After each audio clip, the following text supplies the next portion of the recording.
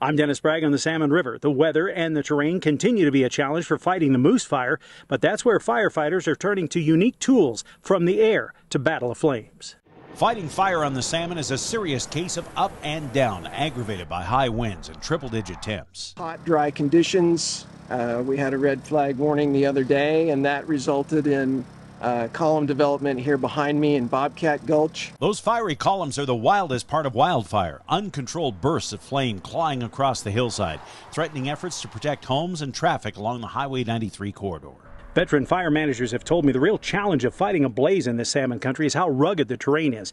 Some of these gulches, like Bobcat Gulch, act just like chimneys, with the westerly winds coming down and fanning the flames. That's why the aerial attack is such an important tool. The moose isn't a retardant fire, at least right now. Instead, it's hundreds of thousands of gallons of water. So on this side, we're using tactics to bring it down towards the river with more moderate fire behavior so that it doesn't run up the hill and cause columns and spotting.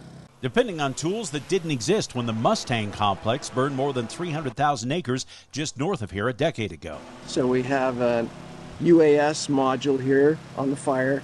It's a small drone. It's operated remotely. It uses a plastic sphere dispenser, or ping pong we call it, containing chemicals that react, and when they fall on the ground they light small fires that help us have a better control over how the fire comes down the hill. Even from this far away, you can hear the pop, pop, pop of those incendiary ping pong balls as the drone drops them across the face of the fire in terrain no firefighter could reach.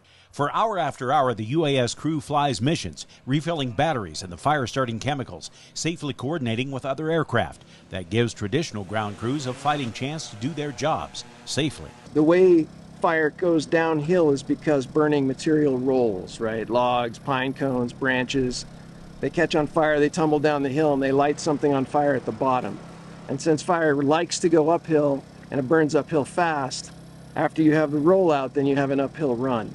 On the moose fire, Dennis Bragg, MTN News.